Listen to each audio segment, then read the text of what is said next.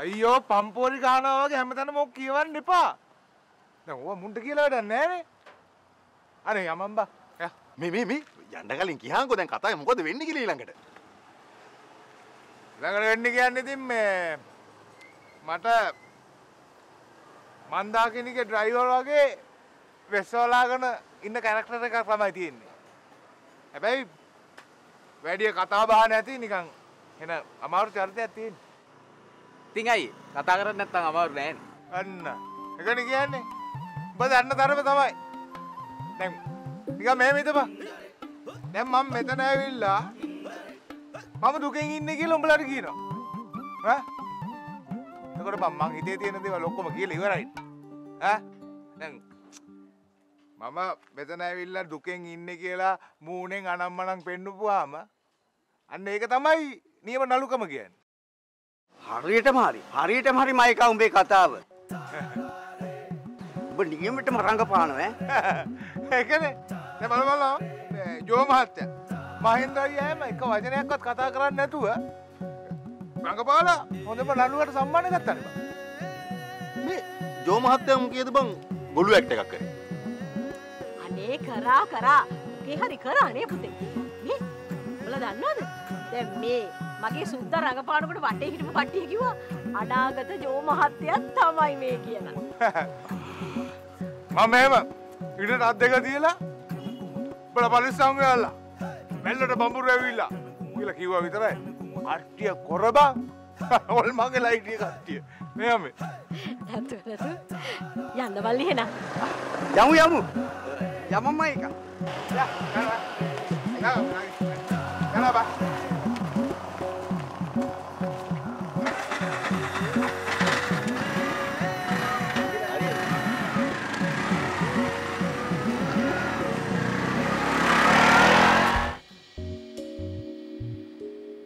අයියා මාර වැඩේ නේද අපිට උනේ. දැන් උඹලා බල්ලෙට් වගේ මට බැන්නනේ කැමරාව නැති උන එකට නේ. දැන් මොකද කියන්නේ? දැන් අවුල්ද? දැන් අපි සසර කෙටි නුඹ නැති දායකේ සහස්‍ර උගේ කෝටිපති යාළුවෝ. ඔව් ඉතින් අද ෂූටින් වලින් දෙයියනේ කියලා එකෙක්ට හම්බෙච්ච 3000 අනිත් පැත්තට එකතු කරලා කැමරාකාරයාට දවස් 2ක ගාණ දෙන්න වෙනවා. දෙයි කියන්නේ මේමනේ දවසට 3000 ගානේ 4 දිනාට 12000යි. ඒතර කැමරාව ගානේ දවසට 6500 නේ. 6500යි 13000යි. ඒ කියන්නේ බං අපි අතෙන් දාගු කියවන්න ඕනද? හරි. දැන් මම මේකට සම්පූර්ණ වැරදි කියලා උඹලා කියනවා නම් මම උඹලට ওই ගාන හොයලා දෙන්නම්. මොනද අයිය උඹ අපිට දෙන්නේ? බම්බුව තමයි උඹ දෙන්නේ අපිට. මේ මන්ද මොන බං අපි කරන්නේ?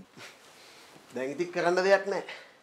අර චීනෝ වගේ අද උමුකී සිප්පගෙන හරි කැමරාව විල්ලන්න වෙන්නේ. දෙයිද? දෙන එකක් නැහැ. දෙනකන් ඉබින්න වෙනවා. ඒචේ මට නම් බෑ අප්පා ඉමින්ද. මට අප්පිරියයි. අයියා උඹ ඉම්බපා. උඹට පුළුවන් නේ. උඹ හොඳට ඉම්බපා. බලයකෝ මාර බඩු. වැල් නැතුව ඉතින් මගේ ප්ලෑන් එකෙන් නළුව වෙලා දැන් මටම කපනවා. ඒක කරන්න එපා බා. ඒක කරන්න එපා. ජාත්‍යන්තර ළමා රෝග විශේෂඥයින් විසින් සායනිකව තහවුරු කළ පෑස් බේබි.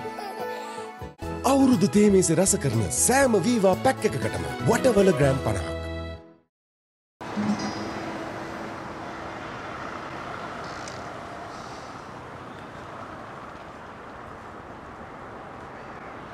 මාම පේන මානේ ඉඳලා මේ සින්දුව අහගෙන හිටපු මේ ලස්සන මැඩම්ටත් ඒ වගේම මාව ඇහෙන මානේ ඉඳලා මාව අහගෙන හිටපු ඔයාලා හැමෝටමත් බොහොම ස්තුතියි. අද මගේ වැඩේ ඉවර කරන්න මම තව එක ගීතයක් පාවිච්චි කරනවා. මම මේ මහපාරේ ඉඳගෙන අලුත් වැඩක් try කරනවා. ඔයාලට වෙලාවක් තිබුණොත් එන්න මේ පැත්තට. එතකොට මම මේ කියන කතාව මගේ මියුසික් වලිනුත් මට ඔයාලට කියන්න පුළුවන් වෙයි. වෙලාවක් තිබ්බොත් එන්න. අපි එතකොට ආයෙ පාරක් කතා කරමු. හැබැයි ඔයාලා ඉන්නවා මගේ කතාවේ. ඔයාලා හැමෝම ඉන්නවා මගේ කතාවේ. ඔයාලා අපි හැමෝම අනාථ වෙලා ඉන්නේ. අපි යන්න ඕන පාර මොකක්ද අපි යන්න ඕන කොහෙටද කියලා දන්නේ නැතුව ඒක හොයාගන්න බැරුව අපි අනාථ වෙලා ඉන්නේ. හැබැයි අපි කවුරුත් කැමති නැහැ ඒක පිළිගන්න. ඊළඟට එන බස් එකේ කොච්චර සෙනග ඉඳීද කියලා ඔයගොල්ලෝ දන්නේ නැහැ. හැබැයි කොච්චර සෙනග හිටියත් නැතත් ඔයාලා ඒ රූට් එකේ දුවන්න ඕනෙමයි. කවදා හරි දැනෙයි අපි හැමෝම අනාථ වෙලා ඉන්නේ කියලා. එදාට එන්න. අපි සින්දුවක් අහමු.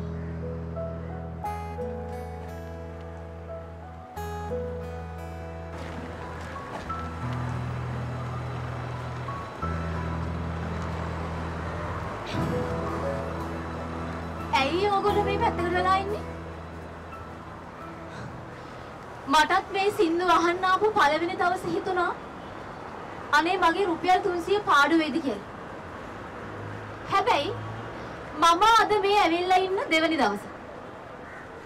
මම ගෙවපු රුපියල් 300ට වඩා සතුටක් සැහැල්ලුවක් මේ සින්දුව ඇතුලේ තිබුණා. ඇත්තමයි. ඕගොල්ලෝ බස් එකේ ගිහිල්ලා ඉතුරු රුපියල් 5 හම්බ වුණේ නැත්තම් පුංචි ලෝභකමක් දැනෙනව නේද? අන්න ඒ වගේ තමයි මෙතන. ඒ පුංචි ලෝභකම ඒ පාඩුව පැත්තකින් තියලා එන්න. ලෝභ නැතුව අපි මේ සින්දුව අහමු.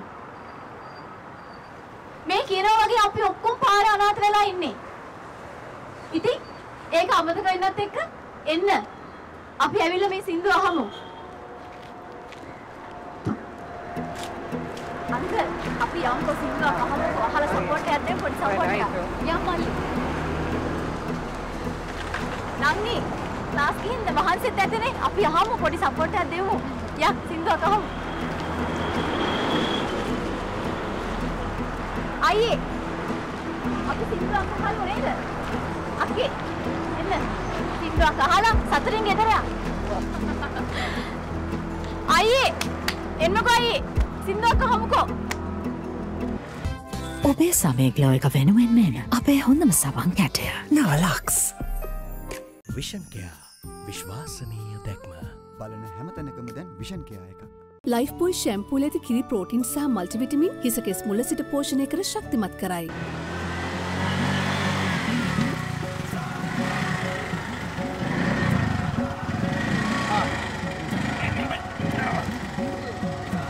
හරි. කොහොමද සුදි? හරි. අර එළියට ගහන්න.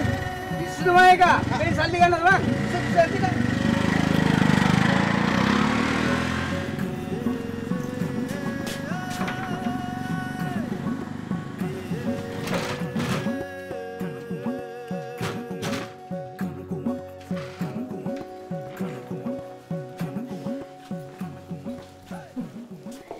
මම මේ ඔබට නොකිය හිටියට බා මම පණ බයේ හිටියේ. උන් මොනවාම හරි කරලා ඔබට මේක හම්බෙන්නේ නැතුව තියෙයි කියලා. දෙන්න නැතුව ඉන්නම තමයි හැදුවේ. මම ඒකයි හරිය නැත්තේ. කොහොම හරි උන් මග අරින්න හැදුවනම් මාතුන්ට දෙකක් කතා කරන්න කට උල් කරගෙන හිටියේ. දෙයියන්ගේ පිටින් දැන් ඔබේ වැඩේ ඉවරයිනේ. අම්මේ අයරම අර අම්මා කියලා දුන්න දෙපස මං ඒ විදිහටම කියලා අරු මට බැන්නේ. මේකනේ බං උන් දන්නේ ඔය හැමදාම කරන ටිකනේ. අපි දන්නේ උන් දන්නවද කියහන්කෝ. මෙහිමයි. දැන් උන්ට තේරුණාම උන්ට වැඩිය අපි දන්නවා කියලා උන්ට ඊර්ෂ්‍යා හිතෙනවා. ඔබ ඔය ගණන් ගන්න බං. මට හිතුණා හැම එකක් වෙන්න ඇති කියලා. මම අම්මගෙන් අහන්නම හිටියේ. මෙහෙමනේ පුතේ කොහොමත් අපිට වැඩ කරන්න වෙන්නේ අනුන්ගේ තැන්වලනේ. එතකොට ඉතින් උන් කියන විදිහට වැඩේ කරොත් තමයි අපිට පවතින්න පුළුවන්.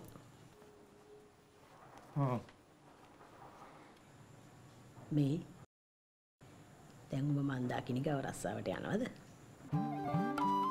ඔයද මේ රස්සාවක් කරන්න කියලාම නෙවෙයිනේ කිව්වේ. අර මොකක්ද අර චරිතයට පුරුදු වෙන්න ඔය යන තැන් වල යන්න කියලානේ කිව්වේ.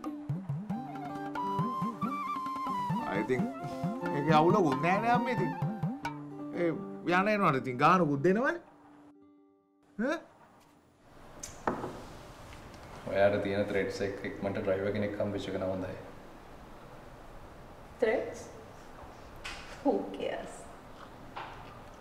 Driver කෙනෙක් නම් හම්බෙච්ච එක හොඳයි. But I'm not still comfortable with it. Why? පොර ගෑස් පහ චන්දරේම වෙයිද දන්නේ. ඇයි එහෙම කියන්නේ? නැති අද ඇවිල්ලා නටපු නාටකම දැක්කනේ මම හිතුවා උපශාන්තුට ගායි කියලා.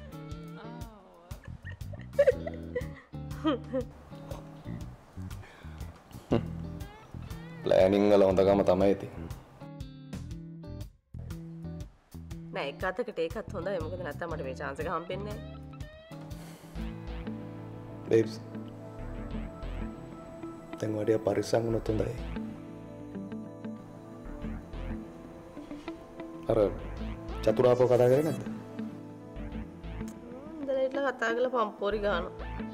කියස්සනේ. ඒවම කියලා හරියන්නේ නැහැ. ඔය මිනිස්සුන්ගේ හිස්ටරි හොඳ නැහැ. ඔය චතුරගේ හිස්ටරි එක හොඳත් නැහැ. මනුස්සගේ තාත්තගේ හිස්ටරි එක හොඳත් නැහැ. Again, who cares? පණ්ඩිතයන්ට ඉතින් උපදෙස් දෙන්න බෑනේ. හරි හරි දැන් අර යකා ඉන්නවනේ ඉතින්. පොර දැන් ෆුල් චන්දරේ සීන් එකේ ඉන්නේ හරිද? ගහ ගන්න බැරුණත් පොර අඩු ගන්න කෙල හරි ගහලා දුවයි ටෝමරි.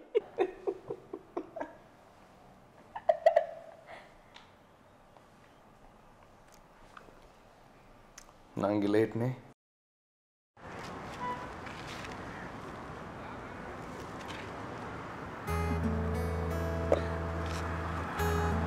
දැන් කොහොමද යන්නේ? සමහර දාට පයින්. සමහර දාට පොදු ප්‍රවාහනේ. පයින් යන එකේ සමුදේ ගන්න නැත්තෙම නෑනේ. පයින් යන එකේ අමුතු එකක් තියෙන ඉතින් අර ඉඳලා හිටලා පයින් යන මැඩම් නම. අපිට ඉතින් එහෙම අමුතු එකක් නෑ. හැබැයි ඉතින් අමුතු එකක යනවා වගේ හැමදාම පුරුදු පාරෙන් පයින් යනවා. මගේ නමේ නම් එහෙම මැඩම් කියන්නේ නෑ ඇඩම්ස්. Sorry madam.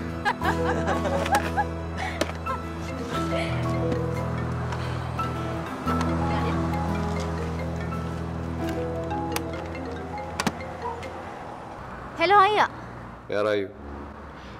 එන ගමන් අයියා. You are late. පොඩි වැඩ වගේක් තිබුණා. ලස්සන ෂෝ එකකුත් බැලුවා. ඒ හින්දා හිතලම එන්න පරක්කු වුණා. ඉක්මනට එන්න. දන්නවනේ රෑ වෙන්න එපා කියන්නේ ඇයි කියලා? හරි හරි. බය වෙන්න එපා. ඒ හස්සි රාජයා මාව දැම්ම ගිල ගන්නෑ. ඒ මේකෙන් පොඩි හරි තර්ජනයක් තියෙන කියලා දන්නවනම් ඒක හොඳයි. හරි. පරිස්සමෙන් එන්න.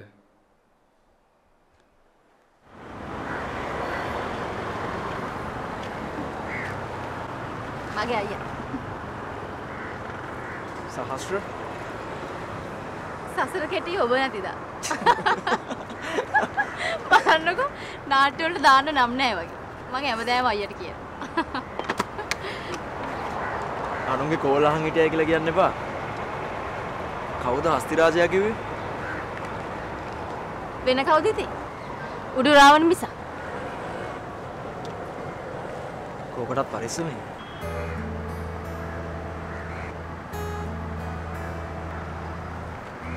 Thank you. Ena? Ay, thambi. අනිවාර්යයෙන්.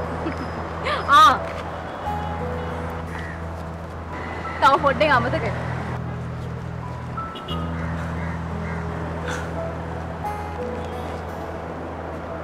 ආයෙ හම්බුනහම ඉතින් ගන්න පුළුවන් නේ. ඊළඟ දවසේ හිතලම අමතක කරනවා.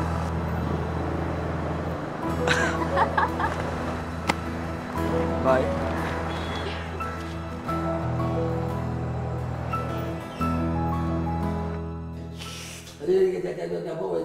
Ada lo kan? Ada. Ada. Eh, lokal kan ni? Boleh lo.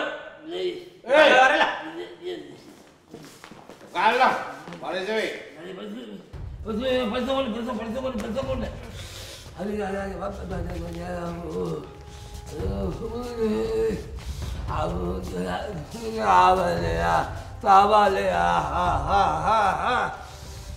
Aja, apa. Ambu, Udah. Abu,